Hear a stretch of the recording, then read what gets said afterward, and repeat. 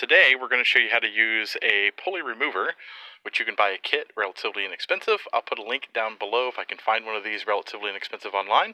But basically we're going to use that kit to remove this pulley from a power steering pump from a 2001 Ford pickup truck. So basically the way this works is there is a couple of different pieces and parts in here. It's designed to be used for various vehicles of different designs, natures, and whatnot. But what you're going to do is you're going to take these little clamps here, and you can see it's even this is set up different sizes on each side. So one side kind of has a larger ring and the other side has a smaller ring, and this is a Ford, so we'll use the smaller side, so smaller side to hold down. But the way this works is it just kind of clasps the side of this ring, okay, and then there's another ring that goes on the outside that holds all of these together. But before you put that on, you have to put on the other tool. But I just want to show you how this works.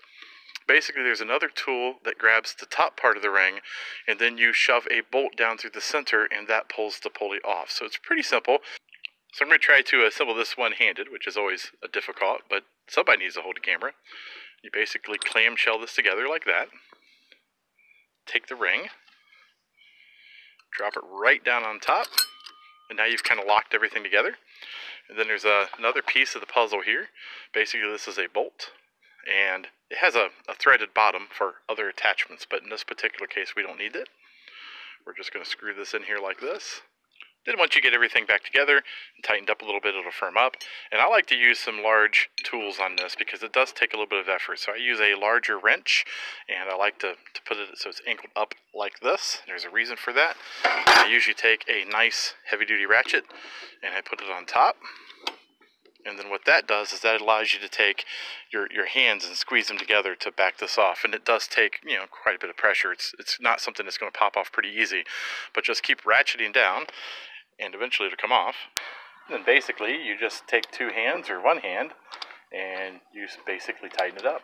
And as you tighten it up, it's going to take a lot of effort, but it's going to make some popping noises, and eventually it'll just come right off. So installing the pulley is just as easy. The same kit typically installs them. You just put your pulley back on the shaft like so. And I try to press it on about as far as I can get it down with my hand. And then the way the kit works is there's a piece that you screw down inside, which I'll show you right here. You put this down inside and you screw it down like that. That grabs the inside of that shaft. And then there is a thrust washer that sits on top like that. There is a bearing set that sits on top of that, and then you just screw your apparatus back down in there like this, and that shaft that you screwed down in there earlier is threaded, so this screws on top of that, and then you tighten this down, use your same tools, tighten it up, and that'll press it back on.